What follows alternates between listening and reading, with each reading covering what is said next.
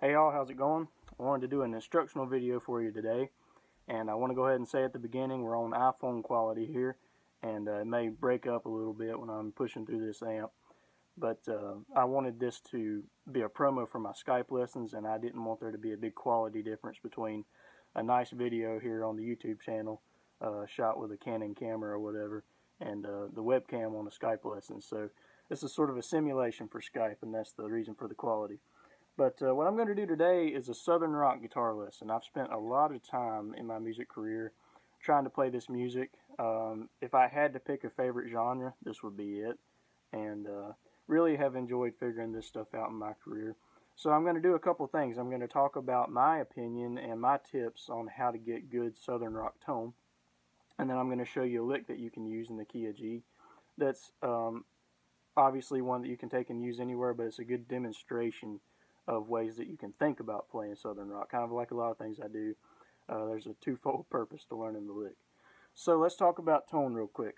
I don't have a lot of complicated gear here, and you don't need it for Southern rock in my opinion. What I'm using the guitar is just a Gibson Les Paul traditional. Very blessed to have this. I mean, this is an American-made Les Paul, and really have enjoyed playing it. It's all stock, no special pickup changes or anything. And I'm running into a Fender Blues Jr. I don't have a PV Mace or anything, and I may never have one, but I like the tone that I've been able to get from this amp as I've tweaked it over the years. This is just a little tube amp that really puts out the tone, and I like that it has a very wide range on the gain that you can get from it. Sometimes when I mess with a 2-channel amp, it's like the clean channel doesn't get dirty enough and the dirty channel starts too dirty. I have this like in-between place that I like, especially for Southern rock. And that's what I love about this amp is that, you know, you got a gain, it's called volume, that goes from 1 to 12. And so what I've got right now, I've got this amp set up for something relatively clean. And on my volume, my gain, I'm on about 9 out of 12.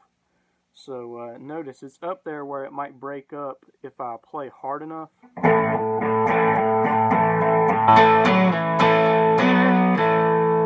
But it's definitely not saturated. Alright, the EQ is almost flat, so nothing special there.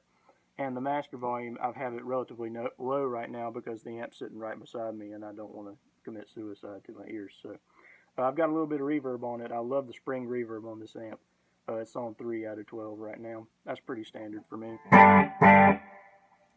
So, in my opinion, Southern rock guitar tone, especially pertaining to the 70s and bands like Lynyrd Skynyrd, the Charlie Daniels Band, Marshall Tucker, the tone was relatively clean, and I can't stress that enough. It was not saturated.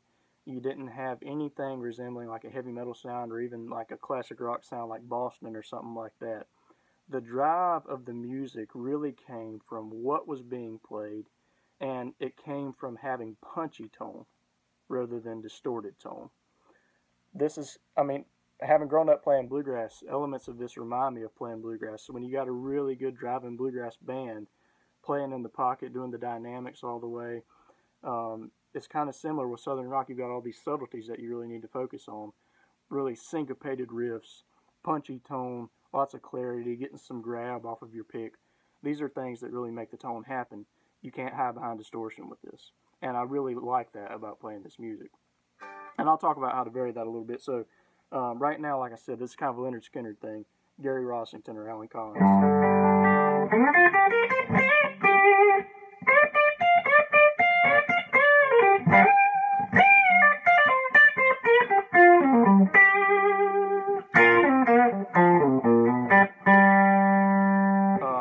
Don't ask me no questions.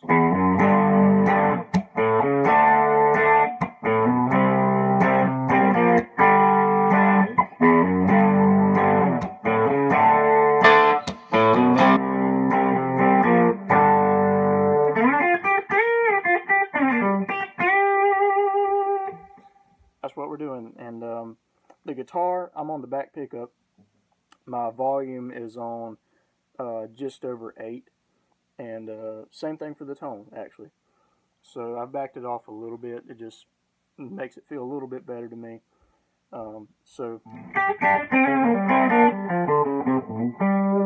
As a quick side note here, if you want to make this tone more like the great additions that were made to Southern rock in the 90s, like the Black Crowes and Raging Slab, and then these days with people like Blackberry Smoke, you need a little bit more gain for that. It's still, believe me, way closer to the clean side, but there is a little bit of a thick kind of breakup on there.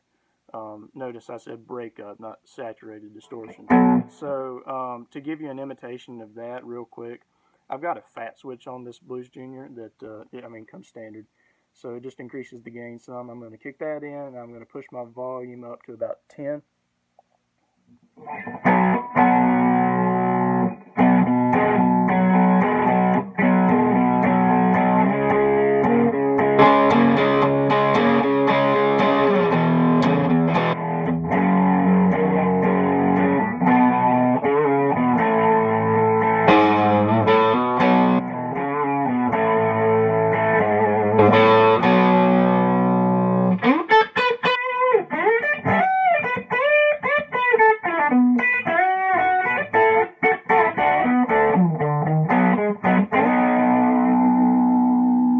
So that's a little tip on getting that more 90s or, current Blackberry Smoke type of tone. Going back to the original tone now, and I'll give you a little lick to work with here. This is straight up Gary Rossington and Alan Collins. This sounds like it could have been played on Don't Ask Me No Questions, because it's in G. And I really got these kind of ideas from learning solos on that tune. So let me play it for you. Get a little bit better camera angle here, and I'll break it down after I've played it.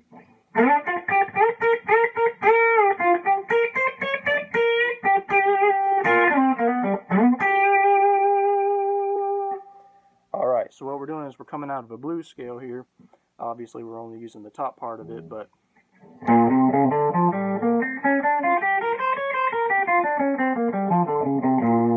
that's generally where we are, and then we're bending up out of it. So we come in, forming a little 5 and flat 7 double stop there, excuse me. Coming up to the 1. And then what I'm going to do is I'm going to bend that up a step and a half to our flat 3.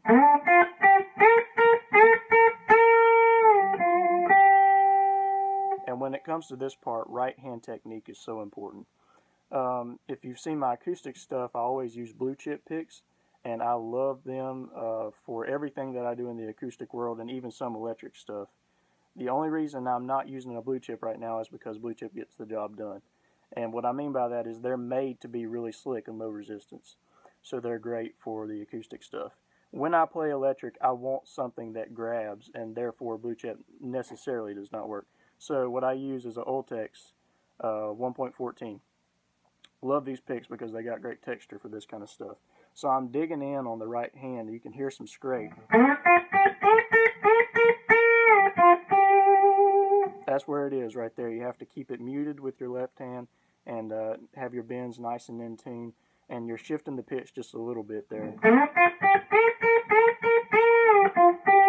within the lick.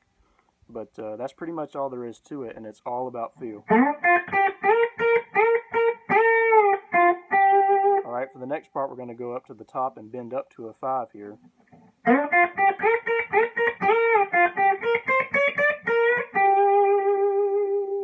And this is really Lynyrd Skynyrd type stuff right here,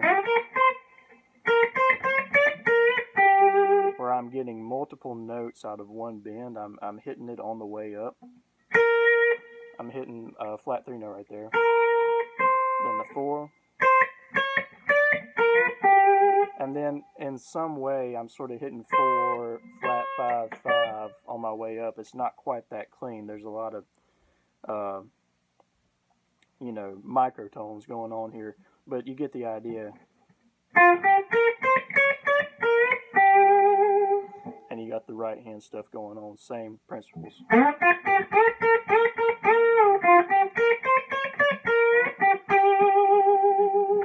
vibrato there.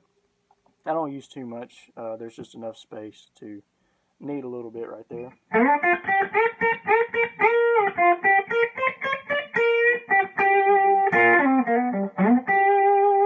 So I just wanted to travel down the neck a little bit before I finish this lick. So I'm hitting a quick double stop here with a bar with my first finger. And what that is, it's a flat 7 and a flat 3 together, which has got a nice sound when you use it just quickly. I'm sliding out of this blues scale position to another one you're familiar with. We're not really hanging out there, but we're going to be there for a minute. So let me do that slow. Alright. I'm going to travel back up the neck and hit sort of two pieces of a triad. So I've got a 3 on the D string and a 1 up here on the B string. And I'm doing a little bit of weird shifting. I end up on my third finger there, but I use my second to do the slide just because of where I want to be when I get up the neck. Alright, and that's the lick.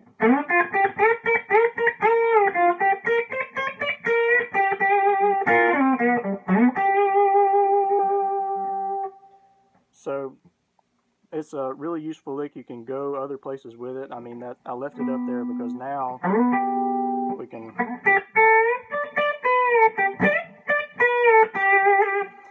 all kinds of places you can take that.